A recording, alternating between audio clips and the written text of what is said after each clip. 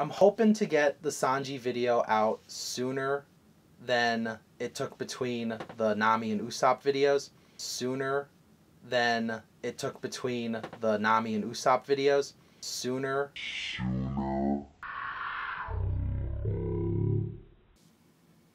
Life has a funny way of sneaking up on you and distracting you from things and, getting you off topic, and new jobs come up and old videos sort of get forgotten about, and then comments show up on them and you're like, oh right, I should probably work on the next video, and then life gets at you. And what I'm trying to say is I am very sorry that this took as long as it did, because the Usopp video came out over a year ago and I should have been working on this much sooner, considering these are the videos that people actually watch the most on this channel. So, let's talk about cooking. Cooking is an interesting aspect of D&D that a lot of people don't think about. People ignore it sometimes. Your party's adventuring and they stop to eat, and maybe like you'll have them do a foraging check, or you'll have them, kill a deer and cook its meat. By the time they reach level 5, level 6, they get access to spells or abilities that pretty much just ignore the need for food. However, on the high seas, a cook is extremely important. And in an adventurous world like One Piece, a cook who can defend himself is even more important. So let's start talking about the chef of the Straw Hat Crew, Vinsmoke Sanji. We're going to start with the ability scores this time. I neglected to mention them at the start of the Usopp video, so I feel like it's better off to just say what I'm going to do with the Sanji video at the start. The plan is to get his ability scores kind of close to each other, but to start off, we're going to have a strength score of 13, a dexterity score of 15, your constitution will be 10, intelligence 8, wisdom 12, and charisma 14. This is not to say that intelligence is Sanji's dump stat. In fact, most of our ability score improvements are going to just be raising this up to bring it to where the other stats are. You could do this with wisdom, you could do this with constitution, you could even do this with strength if you really wanted to, but because of how standard array works, I had to dump it somewhere, and I was going to boost it anyways later. As for race, we're going to go with Tiefling for Sanji. At first, I was going to go with Azamar, just because they have the wings and the holy nova around them, kind of symbolizing Sanji's, warm, fiery energy. And then I remembered that Tieflings have resistance to fire damage, and as a cook, Sanji is very used to the heat of the kitchen. Furthermore, Sanji gets Hellish Rebuke, which allows him to reciprocate any damage he receives with his own fiery retaliation. This is good because this reflects Diable Jambe. Even when an opponent successfully grabs him, the leg is still aflame, so he's still able to hurt his opponents with it. You can attribute his dark vision to observation haki, and as for the darkness spell, it's not really super appropriate here, but maybe you could use it as an argument for his stealth black powers? Finally, we also get Thaumaturgy, which, if you've watched enough anime, if you've seen enough manga, you know this could just be for little flavorful effects, like when Sanji gets that aura around him when he's excited, or you can have the sparkles or the hearts in his eyes. Heck, you could even use Thaumaturgy to mimic the nosebleeds he gets if you're, getting that much into character. Our ability score improvements are 1 in intelligence and 2 in charisma. Intelligence is, well, I just thought that's where I would dump the intelligence stat, that way we can help build it up a little further. And charisma, well, Sanji's a really charming guy, so this actually worked really well picking a tiefling. If you're so inclined, you can go with Tasha's Cauldron and just put the stats wherever you want, because of that new rule that was introduced in that book, but I feel like for these videos, it takes away the challenge if I'm able to just pick and choose whatever I want. So I'll be sticking to the raw resource when it comes to where my stats are coming from. As I say in every video, you could make your own custom background with the help of your DM, deciding what proficiencies and abilities you want to obtain, but For Sanji, I would strongly recommend Guild Artisan, representing his time on the Baratier. Guild Artisan gives us 2 proficiencies, one in Insight and one in Persuasion. Insight is pretty good for Sanji. He's a guy that can usually see through lies or any kind of illusions. For example, he knew exactly what kind of guy he was fighting when he ran into Absalom. As for Persuasion, well, I think you've seen Sanji and you know that he is a very persuasive guy. Plus, when your captain is Monkey D. Luffy, you have to find some way to keep him away from that fridge. In addition to this, we get a tool proficiency of our choice, and we will be choosing, obviously, Cook's Utensils. As always, the language we receive from this background is completely irrelevant.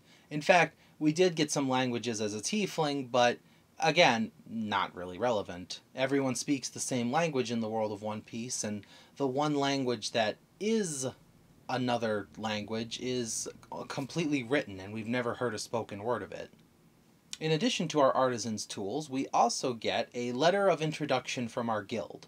You could flavor this as maybe a menu from the Baratier, or Zeph's recommendation letter if Zeph was the kind of guy to write those. I will admit that I did think about using the noble as the background, but the more I looked at it, the noble really doesn't provide anything that Sanji does, and it feels like the noble background doesn't fit the character of Sanji, which is amazingly appropriate considering being a noble never suited Sanji even as a kid. Finally, because we have access to everything within these books, we are going to be picking some magic items to go with Sanji. For our attunement slots, we're going to be picking the Cloak of Invisibility, which suits the raid suit that Sanji has very well. The Bracers of Defense, just to give Sanji a little extra buffness to protect himself with. And finally, the Winged Boots, which will allow us for a temporary amount of time to fly, kind of similar to Sanji's ability to use Skywalk. As for our unattuned items, we're going to be going with the Alchemy Jug, which has a surprisingly large amount of contents that are useful for a cook, including mayonnaise. I really, to this day, I still don't know why the Alchemy Jug has mayonnaise, but it became useful here. So, congrats, Wizards of the Coast. You foresaw the future and knew that a guy was going to build Sanji from One Piece and would definitely want mayonnaise.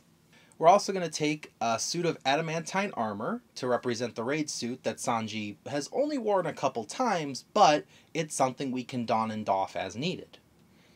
We also are going to take the Necklace of Adaptation, because Sanji is used to smoke, given the fact that he's the only member of the crew that is constantly smoking.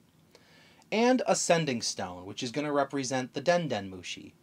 I'm pretty sure for the rest of these builds, as I get to them, I'm going to give them a Sending Stone to represent a Transponder Snail, just for each and every member of the crew. You could even retcon my previous 4 builds to give them Transponder Snails as well.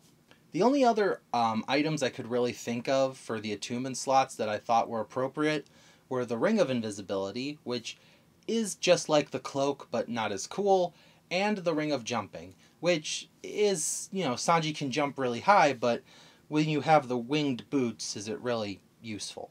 So we've set our ability scores, we've picked our race, we got our background, we have some magic items. It is finally time to get into our very first level, Monk. Because Sanji, much like his captain, fights unarmed. For this full build, we're going to be using the Player's Handbook. We have our items from the Dungeon Master's Guide. We're going to be using Xanathar's Guide to Everything for 1 subclass feature. And we are going to be taking only 2 feats from Tasha's Cauldron of Everything. So if you don't have access to that book, feel free to put in some other feats instead, or ability score improvements where appropriate.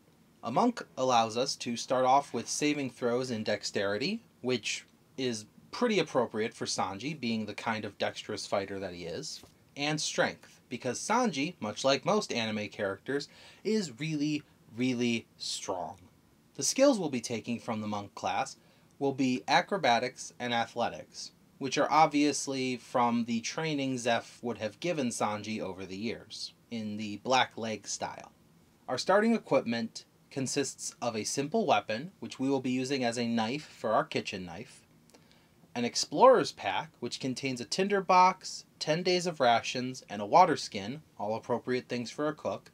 The rest of the things in the explorer's pack are kind of irrelevant. They'll come up as needed, but probably not really relevant to being Sanji. And finally, 10 darts. Also not important. Sanji's not really a ranged weapon guy. You could flavor it as maybe like kitchen knives that Sanji would throw at people, but Sanji, again, doesn't believe in using cooking utensils as actual weapons. So it's best to just sort of throw those to the wayside, maybe give them to Usopp. Also at level 1, we get Unarmored Defense, which adds our wisdom to our armor class when we have no armor or shields. This is why I didn't want to dump wisdom as opposed to intelligence, because starting at level 1, before we get all our ability score improvements, we're going to be needing that extra armor defense because we aren't wearing anything. What's more, Sanji doesn't wear armor, he wears a suit. Although you can count the raid suit, which is why we have the mithril armor. And finally, the most obvious part of being a monk, martial arts. Sanji's kicks are unarmed attacks, skilled at hitting multiple times in a span of a few seconds. With martial arts, we gain the following benefits while we are unarmed or wielding only monk weapons and aren't wearing armor or wielding a shield. We can use our dexterity instead of strength for the attack and damage rolls of our unarmed strikes and monk weapons. We can also roll a d4 in place of the normal damage of our unarmed strike or monk weapon. This die will change as we gain monk levels, as shown in the martial arts column on the monk table. And when we use an attack action with an unarmed strike or a monk weapon on our turn, we can make one unarmed strike as a bonus action. This means that even at level 1, we'll be able to attack multiple times in a single turn, which is very appropriate considering even as the Straw Hats first met Sanji, he was already kicking tables and smacking dudes multiple times in a single turn. At level 2, we gain the ability to use Ki, which is kinda similar to chakra, but, well, we won't get into the Naruto versus One Piece debate here. Instead, we'll be talking about what Ki actually gives us and how it relates to Sanji. Starting off, Flurry of Blows actually gives us another attack, in addition to the one attack we already got as an extra bonus action. Though it does cost us a key point to do so, this allows us at level 2 to have 3 attacks in a single turn. We also gain Patient Defense, which allows us to spend a key point in order to take the dodge action as a bonus action. Sanji has specialized in observation haki, so being able to dodge as a bonus action is very appropriate to him seeing attacks coming and whiffing out of the way. Finally, using a key point, we can use a bonus action to dash, allowing us to move twice as fast during our turn. As stated by Oda himself, Sanji is the second fastest Straw Hat next to Brook, so being able to dash as a bonus action is very appropriate. Speaking of moving fast, at level 2 we also get Unarmored Movement, which allows us to increase our movement speed by 10 feet while we're not wearing armor or wielding a shield. This bonus increases as we gain levels in Monk, so by the end of our last Monk level I will let you know how many bonuses we actually have. Our next level will also be in Monk, and this is going to continue on for a while. At 3rd level, we gain Deflect Missiles, which allows us to catch the missile when we are hit by a ranged weapon attack. When we do that, the damage we take from the attack is reduced by 1d10 plus the dexterity modifier plus our monk level. If we reduce the damage to 0, we can catch the missile if it is small enough for us to hold in a hand, and we have at least one hand free. If we catch the missile in this way, we can spend an additional key point to make a ranged attack with the weapon or piece of ammunition that we caught as part of the same reaction.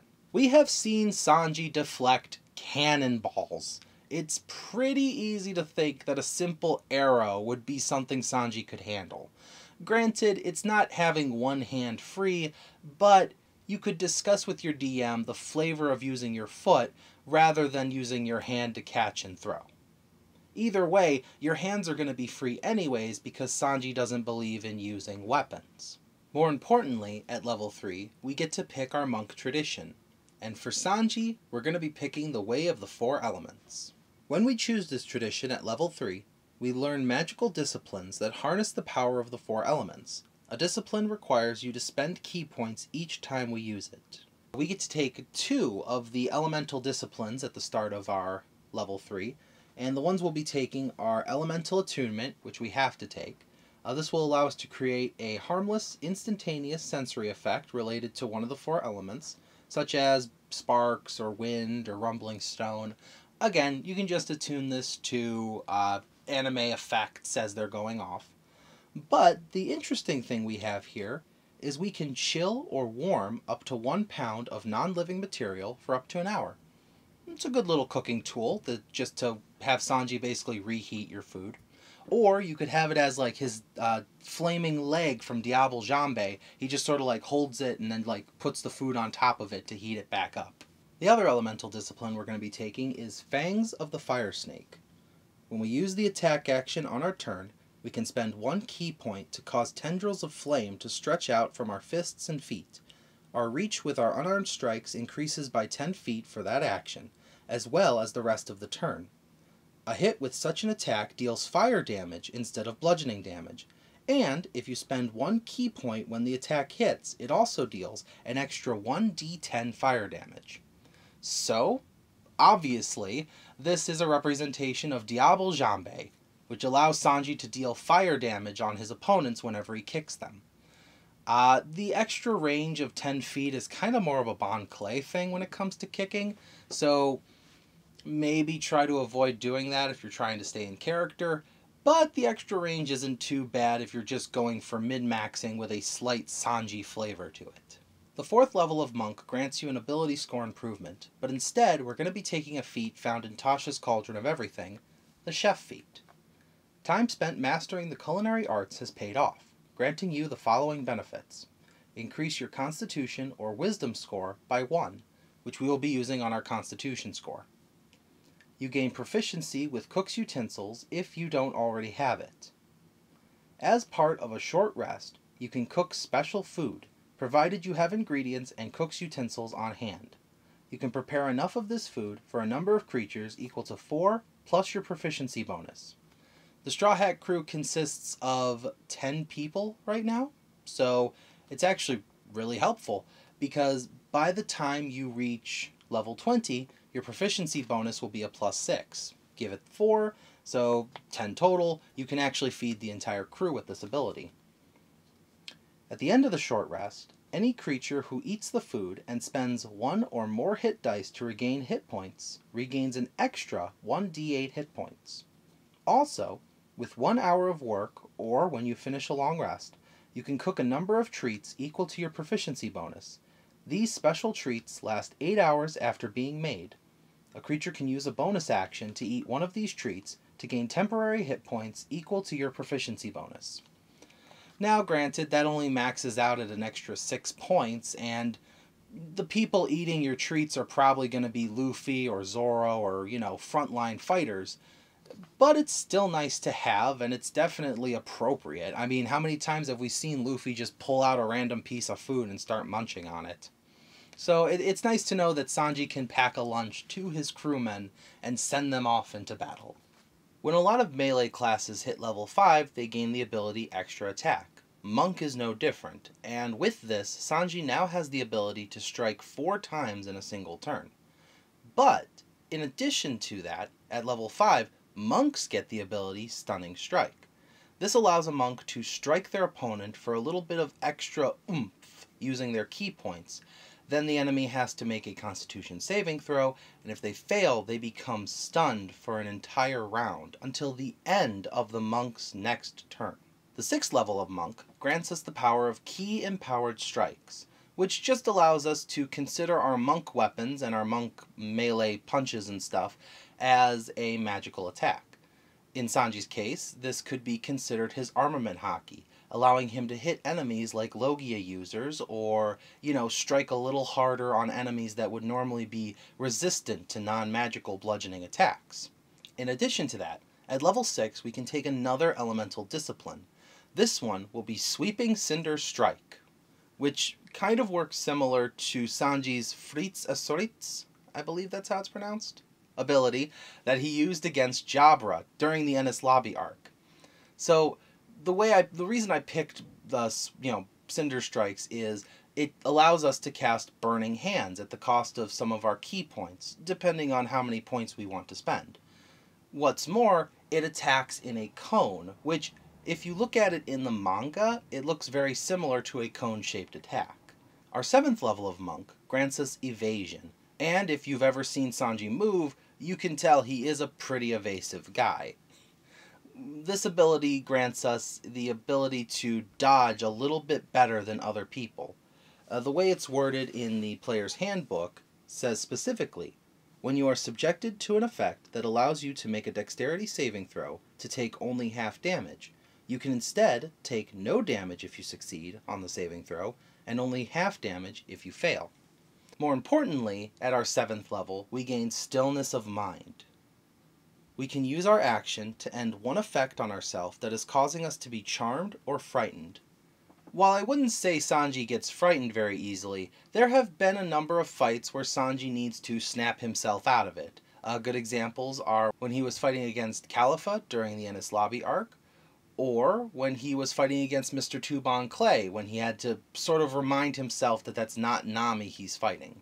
A more recent example would be against Black Maria, where Sanji honestly couldn't pull himself out of it, but there were moments where he had to try and remind himself that this is an enemy. For our 8th level of monk, we're going to be opening Tasha's Cauldron back up and taking the feat Crusher. You are practiced in the art of crushing your enemies, granting you the following benefits.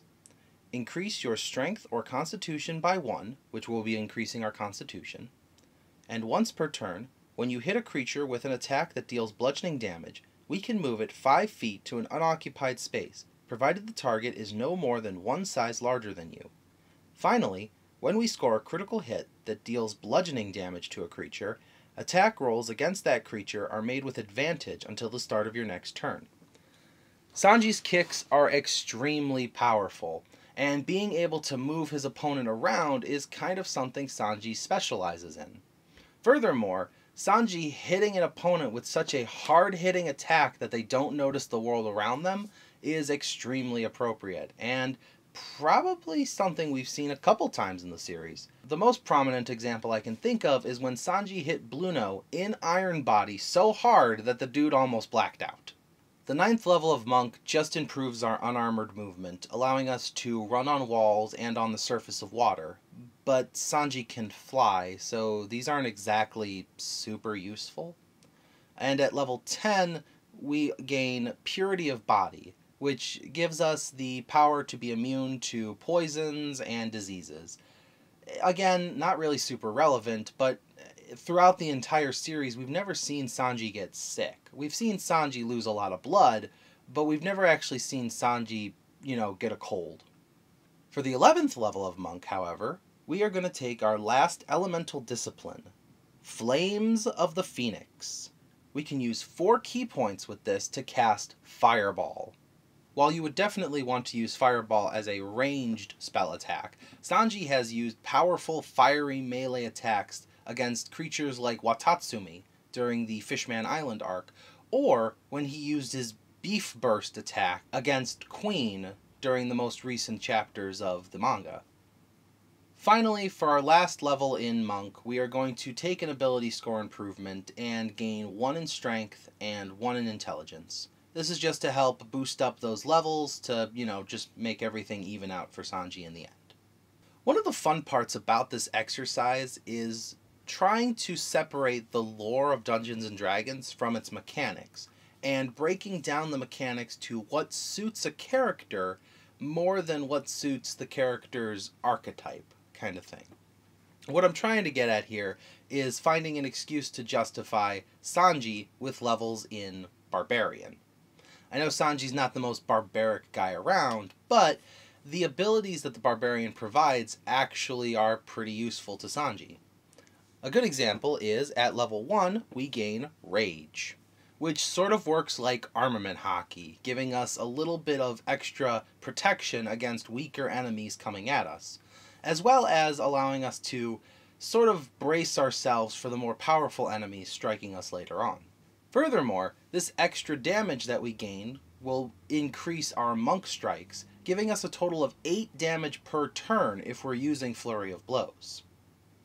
I know that doesn't sound like a lot at later levels, but it really does add up when you consider all the critical hits Sanji's going to get, when you consider all the stunning strikes he's going to use. This 8 damage will add up really nicely over time, and you're, like a monk, trying to defeat your opponent through little blows at a time. Furthermore, level 1 barbarians also gain their own version of unarmored defense, although this one uses constitution rather than wisdom.